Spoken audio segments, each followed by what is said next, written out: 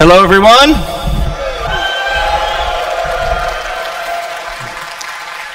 All right, so I'm Sean Tracy. I'm the Senior Director of Tools and Tech Content here at Cloud Imperium Games in Los Angeles. So today I want to talk about StarCloth. And StarCloth was initially unveiled at a previous CitizenCon kind of in an early stage. So it's now rolled into full production, and it's used in both Squadron 42 and Star Citizen. So it's going to be seen on more and more assets like some of the great art that you just saw. So what's really cool about it is that it's unified with the physical world, whereas before it wasn't unified and was based completely on character movement. Now it's faster than the previous cloth setups, and in the end it just looks a whole lot better. So today I'm going to cover some of the tech, the pipeline, and we'll see some results. So let's get and see it in action.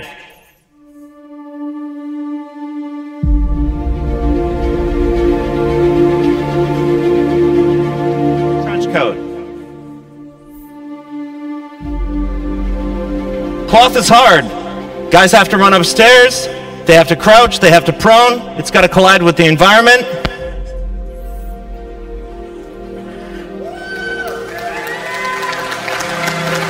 And even more difficult, it needs to hold up in high-end cinematics.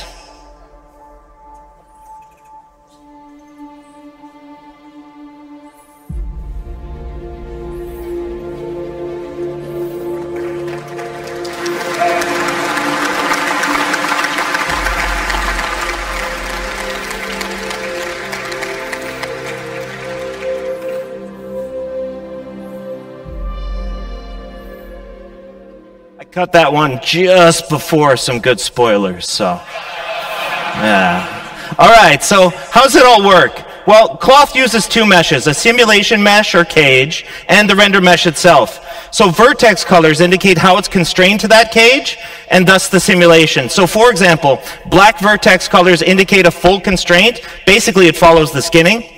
White vertex colors indicate unconstrained vertices. So the movement is determined entirely by the simulation.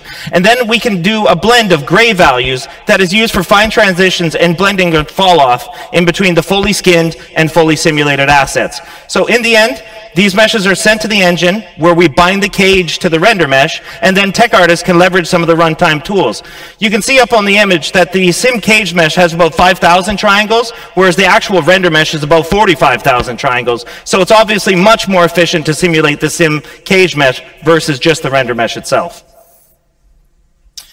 So part of the technology is the runtime iteration support, which you can see in the image above me here. That's with all the red spheres. Here we're actually painting the collision radius of every single one of the vertices, and it allows us to fine-tune the simulation without having to add arbitrary collision meshes, though we can.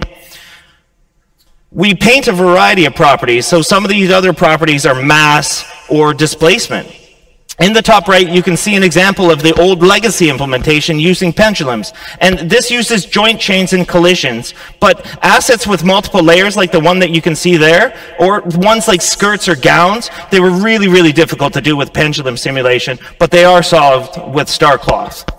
So I mentioned it's completely unified with the physical world. And what that really means is that wind, impacts, object collisions, thruster backwash, all these kind of things actually react to the cloth reacts to these things, and so much more. So it's not just character movement. Now, it's a hyper-efficient simulation, and it's several orders of magnitude faster than the legacy implementation that we used before, and has a lot of easy-to-control parameters for tech art, which are compression, stretching, and bending. So as mentioned yesterday by Chris Rain, our senior lead physics programmer, we support soft body tapered capsules, which are twice as fast as our ragdoll capsules.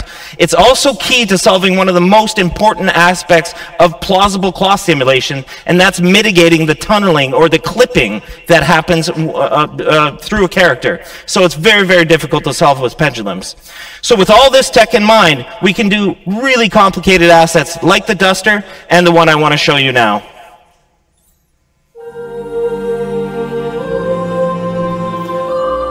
So here you're seeing about 5 different layers of cloth going on and self-colliding between each other.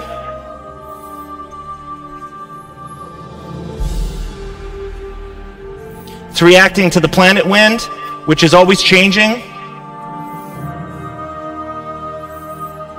On the front, there's a big leather apron. So this one's actually a lot heavier and it moves a lot differently than the cloth on the back.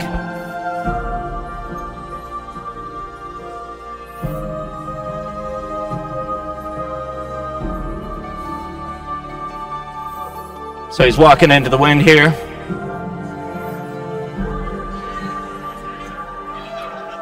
And in the end, as I mentioned, it just looks a whole lot better.